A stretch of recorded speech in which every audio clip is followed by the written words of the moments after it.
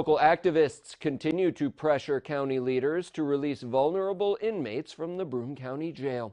Members of Just, Truth Farm, and Citizen Action held a Zoom rally today. This is old file video from one of their in-person rallies, but today they took to Zoom to share stories by loved ones of people currently incarcerated in the correctional facility. They shared concerns over inadequate sanitation and the belief that corrections officers are bringing the virus into the facility. They all expressed fear over the threat to their health and safety. My loved one is scared. He feels, and I feel like this is unfair, unethical. Measurements need to be taken to ensure the proper medical treatment.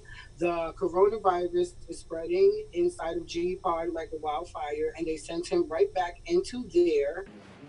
Protesters have held numerous rallies demanding that inmates being held on low-level offenses and those with underlying medical conditions be released.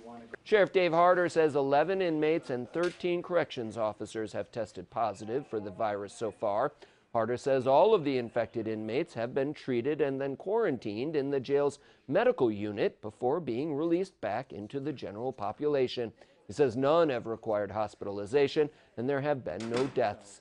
The sheriff says his administration is taking all necessary steps to ensure the safety of guards and prisoners, and that includes masks for COs and masks for inmates when they're out of their cells.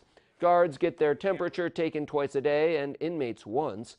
And Harder says there is plenty of cleaning and sanitizing with staff steam cleaning cells where inmates have tested positive and prisoners given disinfectant to clean their own cells. The pods, the chairs were all anchored down. We unanchored them and we have them spread out so they're 6 feet apart. So there's no reason that anybody has to be close to anybody else. Harder stresses that he does not have the authority to release inmates. District Attorney Mike Korchak says the process for early release depends upon whether the inmate is serving a sentence or awaiting trial. Those awaiting trial can have their attorney appeal to the county court judge handling the case.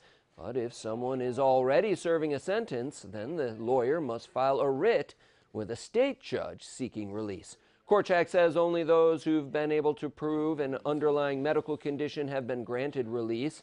He says of the 7 that have filed writs, 2 were approved and 5 were denied.